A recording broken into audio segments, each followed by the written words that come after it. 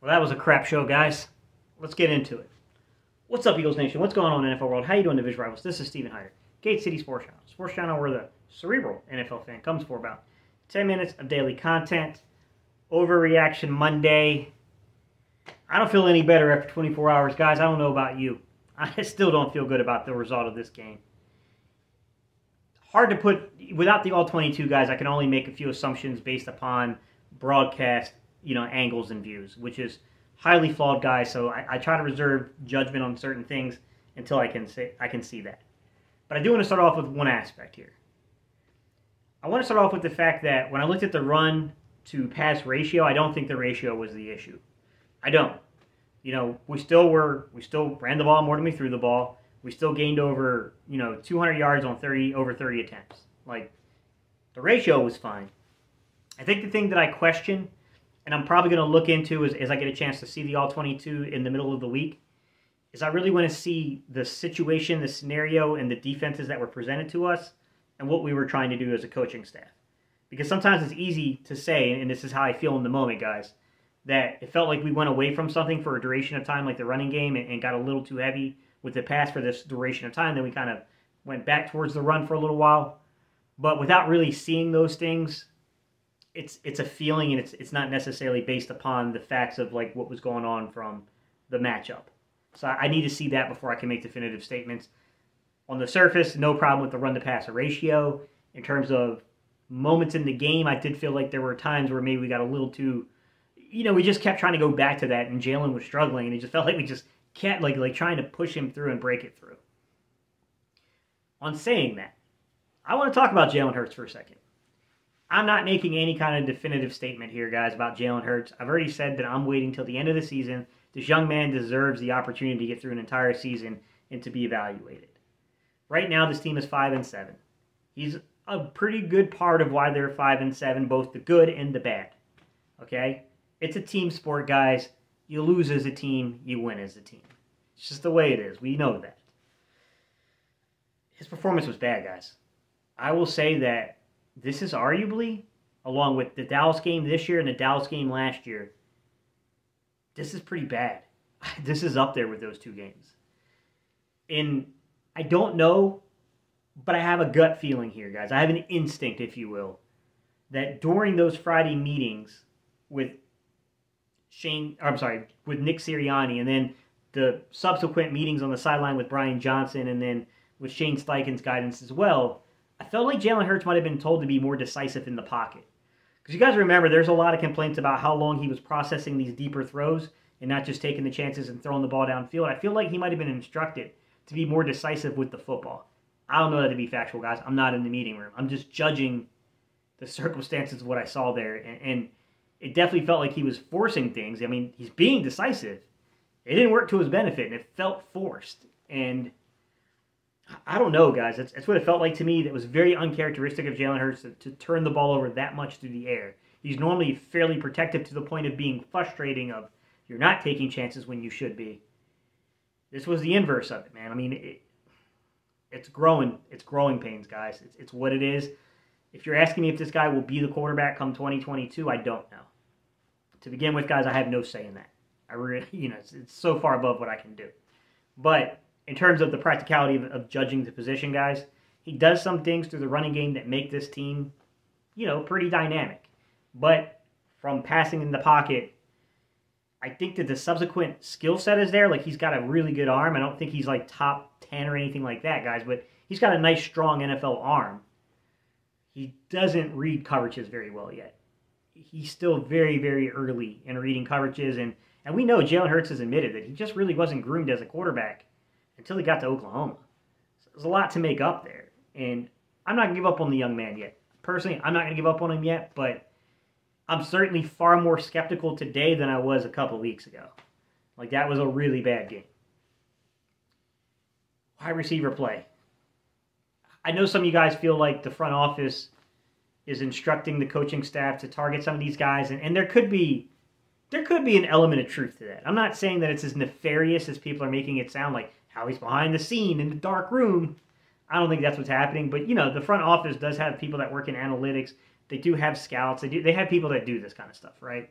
So they may have been saying, like, hey, guys, like, we've got to expand upon this passing game. We're not asking necessarily to go over 35 attempts on a routine basis with this particular offense, but we need to be more diverse in the targets and how they're actually, like, given out, right? How they're distributed amongst the, the skill position players. You can't just be just Goddard and just Devontae Smith. And I do think there was a concerted effort from the game plan to get the ball into Quez Watkins and Jalen Reagor. It was both, guys. We tend to focus on Jalen Reagor just how bad his play was. But there was a concerted effort to get the ball into Quez as well. You could definitely tell. But I think the other side of that has to do with the way the defense matched this up. I don't have the all-22 yet, guys, but from the little bit I could see from the TV copy, they were definitely playing physical with us. And it looked like to me that there were a few plays that it definitely seemed like there was bracket coverage on Goddard. And it definitely seemed like they were definitely getting up into Devontae's face, trying to do what Trayvon Diggs to him with Dallas and try to disrupt his route to throw that off, the timing off. So that kind of forced us into going to second, third reads, quite considerably in this game. But there was also times where, I'm going to be honest, just judging from the TV copy and watching Hurts' eyes, it did feel like Jalen Hurts really and honestly was locking on to reads and not coming off of those reads. So, I mean, it's a little bit of both, right? Like, you're trying to get them there, but there's clearly some element of game plan to where those are the primary reads, and it's designed to get the ball to Quez or to get the ball to Reagor. Now, to be fair, there could be two reads, and Jalen's ruling one read out right from the snap just because of the coverage that dictates it. That's something I can't determine until the all-22 comes out, guys. But nonetheless, I could definitely see that he was not looking off coverage. That is an issue. That's an issue of development there. Jalen Reagor, man. I don't know what to say, guys. I made a video. I broke him down. I stand by with what I said about Jalen Reagor. This is not an issue of athleticism with Jalen Reagor.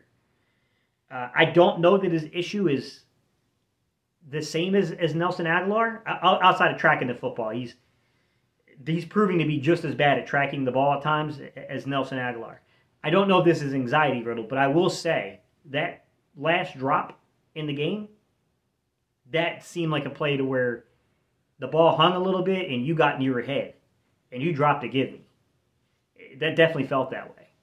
So, I don't know, guys. I mean, my opinion with a guy like Jalen Reagor in this situation, what's probably best for Jalen Reagor and the team is to decrease his snaps a little bit.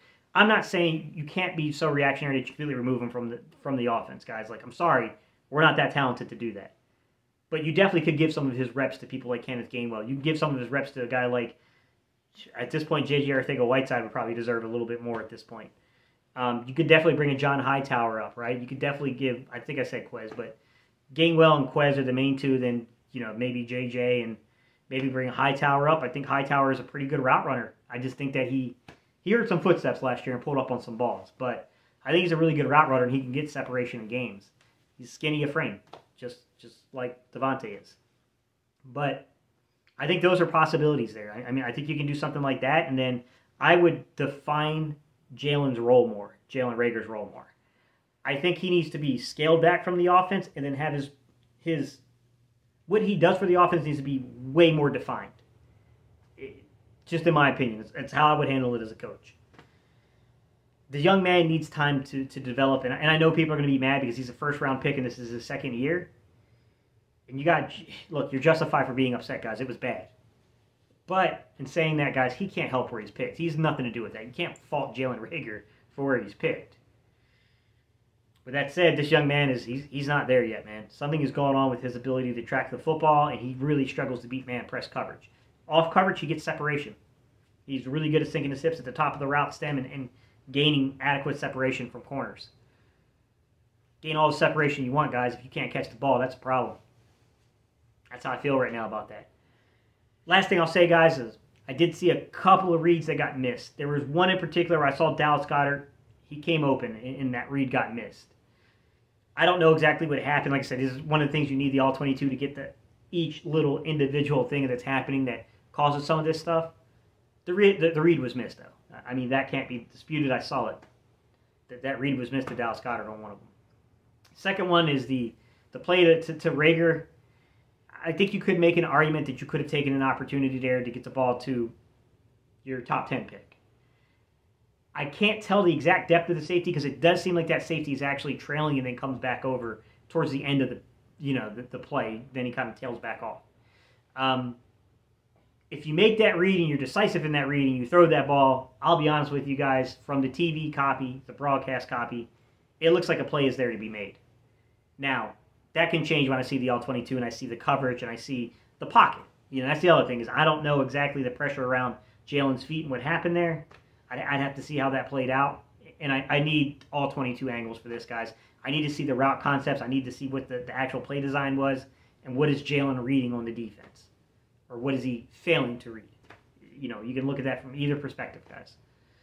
So, with that said, it was disappointing. I was hoping we walked out of this game with a humbling win.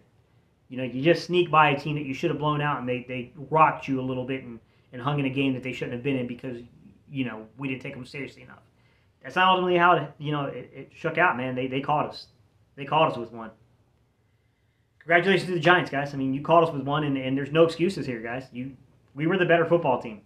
Most of you Giant fans admitted that. You still beat us. Congrats. With that said, guys, on to the next week. I appreciate y'all so much, guys. I'll catch y'all in the next video.